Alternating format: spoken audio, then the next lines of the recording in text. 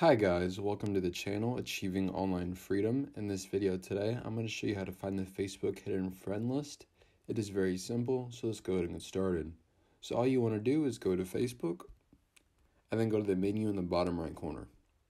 At this page, you then see an option for your friends. You go ahead and select that and then click on all friends at the very top.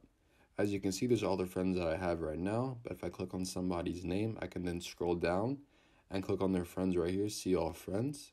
I'll then be able to see all the friends that they have. I'll be able to see mutual friends, so friends that both of us have. Also, I'll be able to see suggestions, which means that they're friends with them, but I'm not. Now, if I want to see somebody else, I'd simply want to back out of here. That's not my friend. Is to go to all friends, and you want to search for anybody you want to. I'll go ahead and just do Bob, for example. From here, I can then click on this person right here and scroll down to see all friends. I'll then be able to see through mutual friends, so the people that we have friends with.